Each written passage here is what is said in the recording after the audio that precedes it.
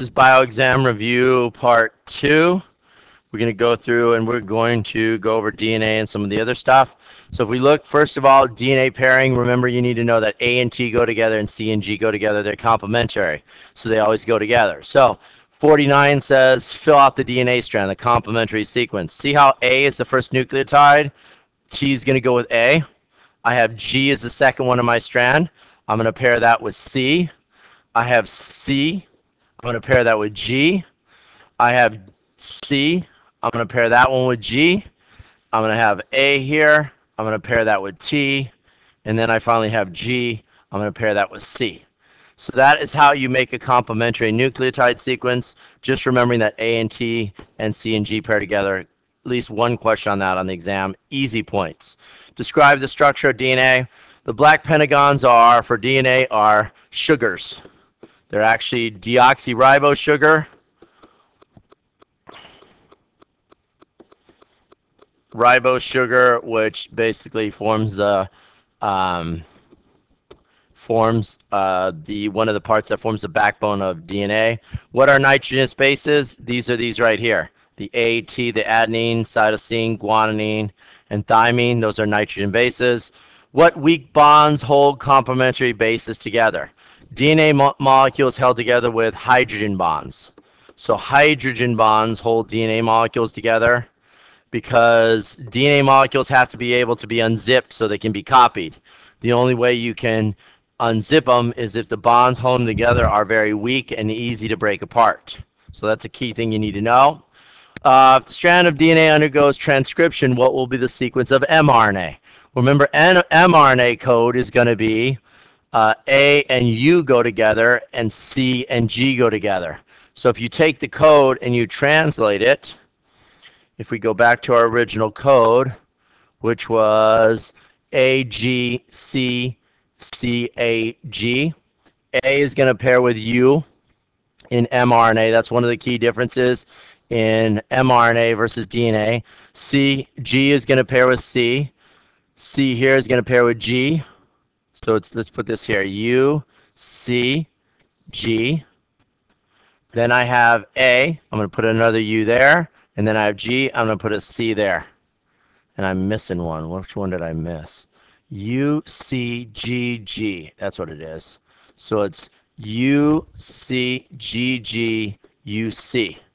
That is going to make up the mRNA code. Remember, a codon is a three-letter base sequence that specifies for a specific amino acid. So when we put together proteins, we use the chart here. First codon is U, C, G. So I go over here first. I have U, then I find C, then I find G. That's going to be serine, so it's going to be SER is the abbreviation for it. The second amino acid is GUC. Well, G is here, U is here, and C is there. So the second amino acid is going to be VAL. You would have to be able to identify using a little chart on the test. Have to be able to do that. A codon is a 3-nucleotide code that specifies a specific amino acid. Okay. Compare RNA and DNA in the following table. So we go to the following table. Key things you need to know. RNA, ribose sugar, that's where the R comes from. A and U are the bases, and C and G. So you have a U here, and in DNA you have a T. That's one of the key differences. RNA strand is only a single strand. Where do you find in the cell? It's made in the nucleus, also exists in the cytoplasm. Plus there's 3 kinds. The purpose of, or the function of RNA is to transfer code and to make proteins. DNA is deoxyribose sugar, has A and T, C and G. It is made of 2 strands. It's a double helix structure. Kind of looks like, well, not with a highlighter.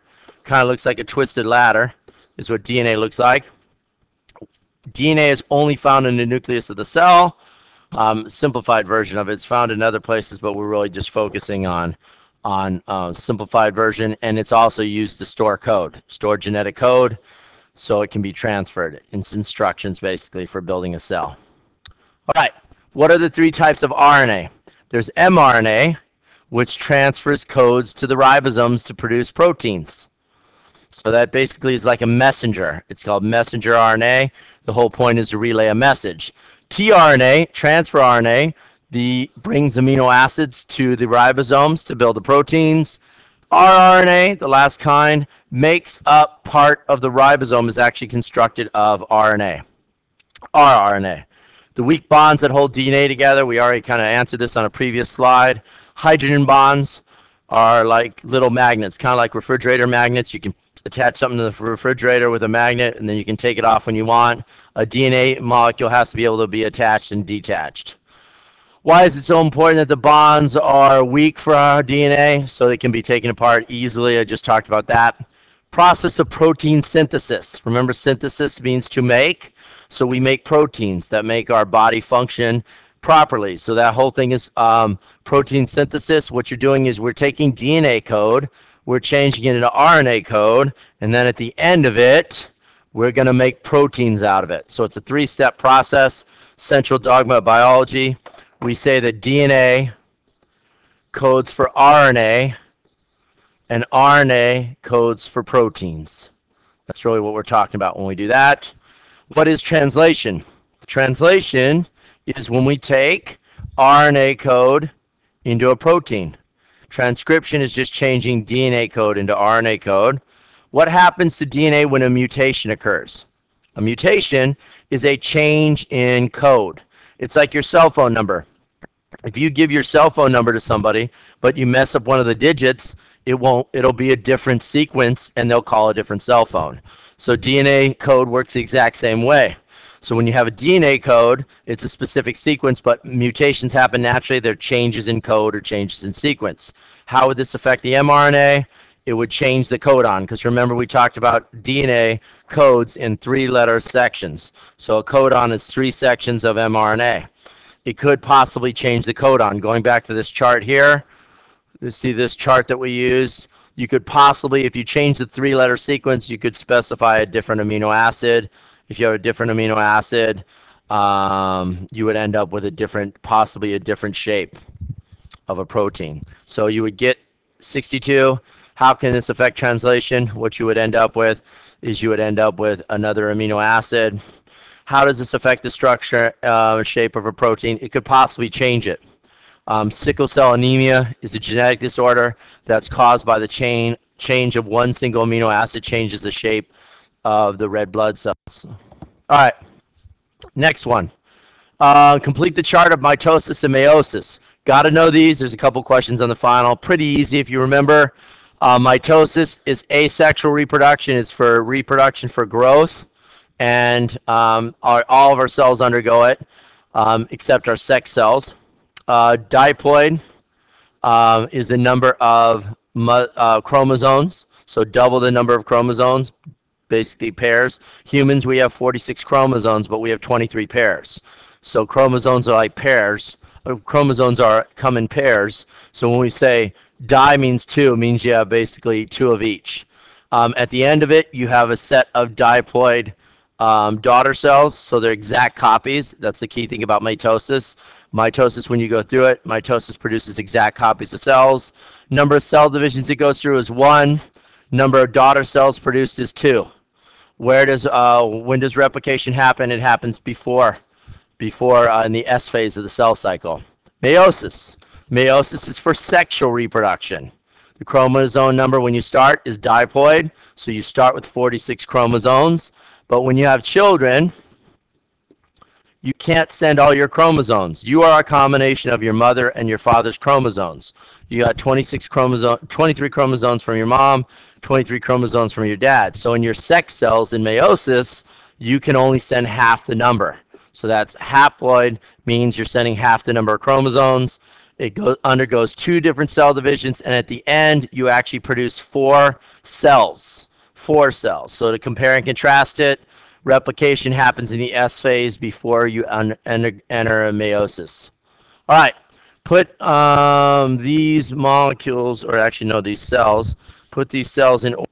So, put them in order. So the first phase, first thing that happens is always going to be prophase. Whoops, my marker's not working. So the first thing you have is prophase.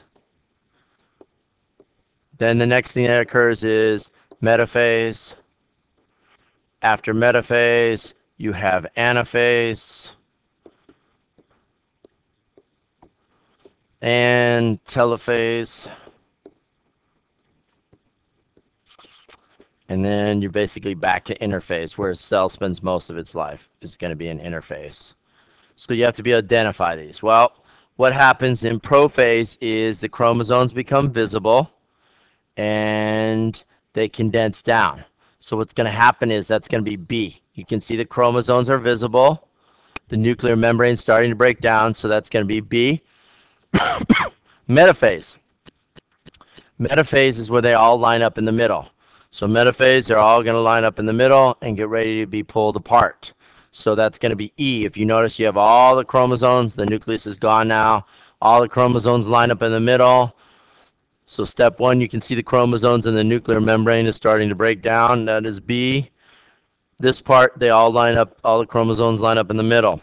The next phase is anaphase. Anaphase is when they start to split apart. So the chromosomes start to split apart. You see that in part A. The next one is going to be telophase. Telophase is going to be D. So D, and that's where cytokinesis happens. That's where the cell's about to split into two. And then finally, returning back to interphase is going to be C. How many chromosomes do humans have in their body cells? We have 46 chromosomes in our body cells. All the cells in our body except our sex cells contain 46, a full set of chromosomes. In our sex cells or our gametes, we have 23. Definitely need to know that. Diploid means that you have two chromosomes for each set. So you have each chromosome you have is it comes in a pair. Haploid means that you have basically one for each. When does crossing over occur in meiosis? Crossing over is a natural scrambling of pieces of chromosomes from the mother chromosome, the chromosome you get from the mother and the father. That happens in prophase 1 of meiosis. That's one of the things that actually causes genetic variation, is crossing over in prophase 1. All right, what does it mean when you have a dominant trait? It means the trait is expressed. So like brown eye color or brown hair color is considered a dominant trait. So if you have the gene, a dominant gene for brown hair or brown eyes, you will have the trait. You'll have either brown hair or brown eyes. What happens? Oh, how do we express it? We express it as a capital letter in genetics. What does it mean when a trait is recessive? It means you have to have both genes for it to be expressed. So the only way you can express it, like blue eyes, you would have to have the gene for both of your genes would have to be the blue eye gene for you to have the trait of having blue eye color. How do we show a recessive trait? We show it as a lowercase letter. So if you look over here in this Punnett square, I have big T is dominant, little t is recessive, because we're talking about height, tall and short. So the dominant trait is big T, little t is short. So I go big T, little t here. I fill out my Punnett square. It's just filling it in. Should be pretty easy. Genotype of the parents, they're both going to be tall. Why? If you have a big T or the dominant trait, it's expressed. Each of the parents have a big T, so both of the parents would be tall. What are the genotypes and phenotypes of the offspring? Genotype is what your genes are. Those are the letters. So are you big T, big T, big T, little t, little t, little t? That's genotype. Phenotype is what you look like, what your trait looks like. So the genotypes are going to be, for the offspring, I have one that's big T, big T. I have two that are big T, little t, and I have one that's little t, little t. So those are the genotypes. The phenotypes, this one's going to be tall. Why? Because it has a big capital, it has a dominant gene. This one has a big T, it's going to be tall. And finally, this plant is going to be short because it has two recessive genes, which you're required to have two recessive genes in order to have the recessive trait. So the genotypical ratio of the offspring is 1, 2 to 1. The phenotypical ratio is I have one of these is tall, two of these are big T, little t, and then finally one of those is short. So overall, the trait for phenotype, the actual trait of being tall, 3 of them are tall, 1 of them is short. All right, What does it mean if a trait is codominant? You can actually skip this. We're not going to put that on the exam. So we're going to skip that. We're going to skip 73 too. We took that off the exam. Skip that actually too. So all those in the study guide you can skip when we took those questions off the exam. What are sex chromosomes? If you are a male, it means your chromosomes, you're XY. If you're a female, you're XX. Color blindness and hemophilia are sex-linked traits. What does that mean, a sex-linked trait? It means that you are on the 23rd pair of chromosomes, also called the sex chromosomes, because the 23rd pair of chromosomes, if you have XX, you're a female. If you have XY, you're a male. So that determines your sex. Some traits are sex-linked, meaning they occur on the 23rd chromosome. Populations of organisms have very many genetic variations. Where do these come from? Mutations are random changes in genetic code. They happen naturally. Everything undergoes natural mutations. So that's why there's differences in variation within a species, because there's natural changes in DNA code that just happen. It just gets miscopied during meiosis. Organisms that could reproduce exponentially, but they don't. Why not? What are they restricted by? The reason why everything doesn't reproduce exponentially, meaning that they don't keep making more and more, is there's limited resources. There's not enough resources for all the animals or plants to survive. So what happens is there's competition. When there's competition, some survive, some don't. Genetic variations lead to adaptations. What is an adaptation? Adaptations are characteristics that help species survive. So an adaptation is something that helps a species survive. So if you have a good adaptation, it means that you will survive better. Let's say you're a fast cheetah. It means that you can kill more things, you eat more stuff, means you survive longer and you reproduce. That's a good adaptation. A tall giraffe, which is able to get up in the trees and get nutrients and stuff like that, would be a good adaptation. Some adaptations have better survival value in certain environments. What does that mean? Some traits are better than others. So some traits are better than others.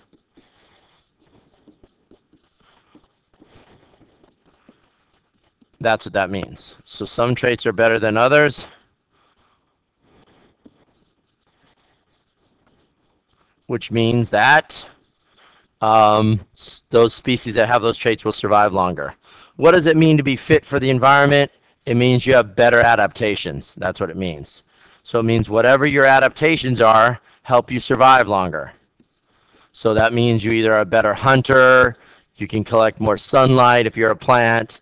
So anything that says you're better fit for the environment means that you are better adapted. The next population will have a high frequency of genes that have been selected for.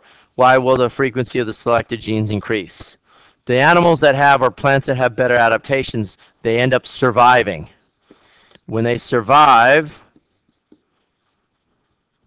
they end up reproducing.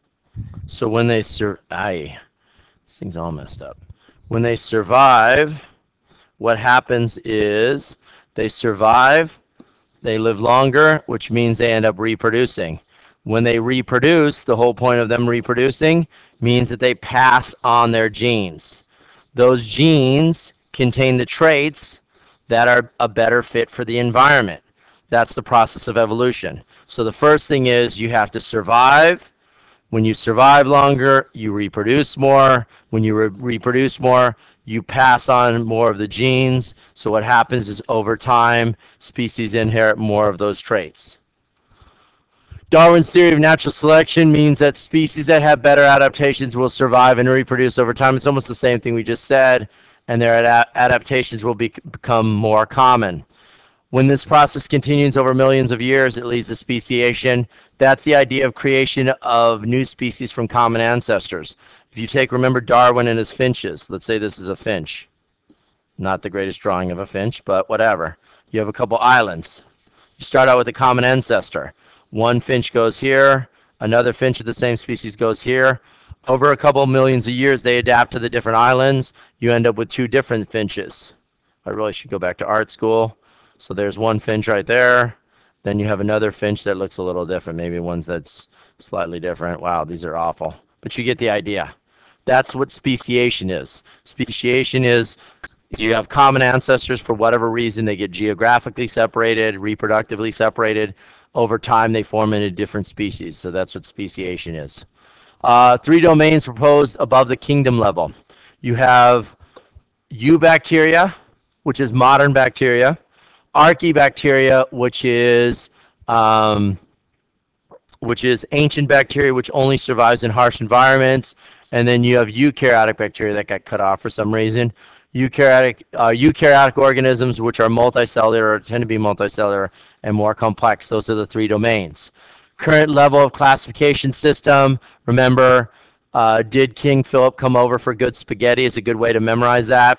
Domain is the largest one. We have 3 domains. We have 6 kingdoms.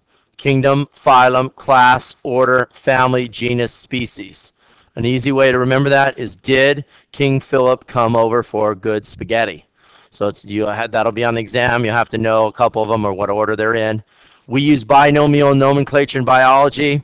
Is a system that we use to name all living things. So binomial nomenclature is a system that we have to name all living things.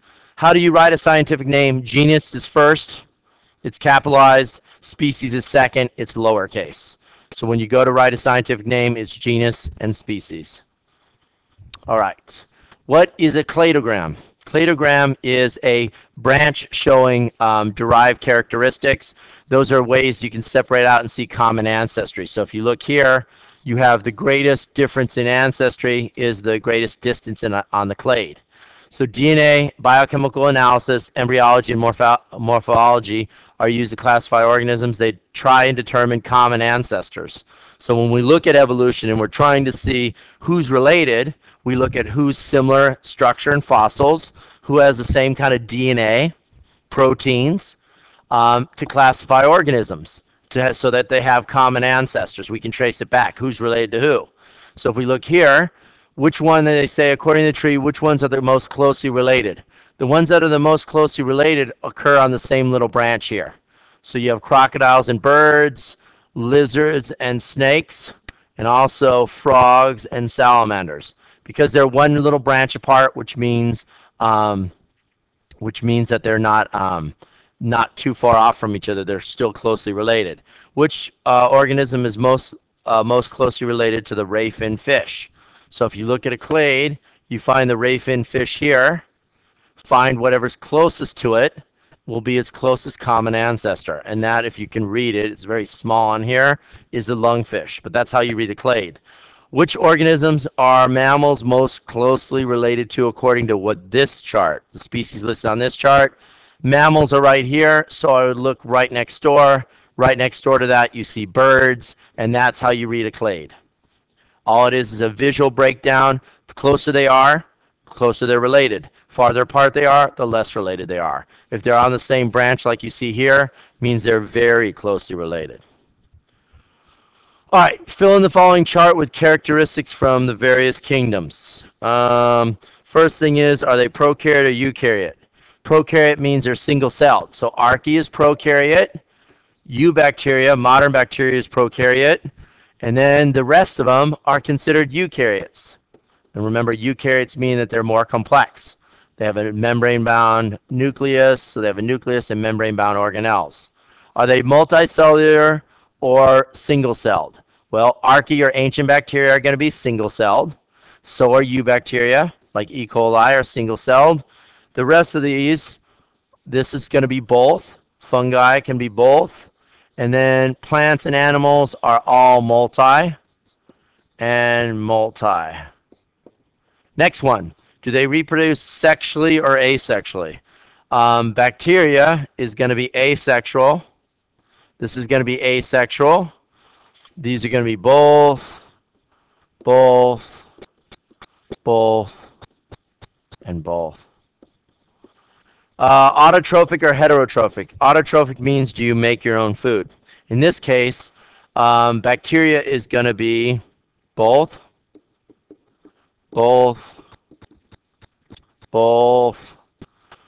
Fungi is just going to be heterotrophic, which means it gets its nutrients from the environment. Plants, we know, are autotrophic. Plants make their own food. And animals we know are heterotrophic. Aerobic or anaerobic respiration. This is going to be anaerobic. Eubacteria can be aerobic, aerobic, aerobic, aerobic. Last but not least, cell walls. Yes, yes. This is maybe, it depends. You don't really need to know this line too much. Fungi have cell walls. Plants have cell walls. And animals do not have cell walls.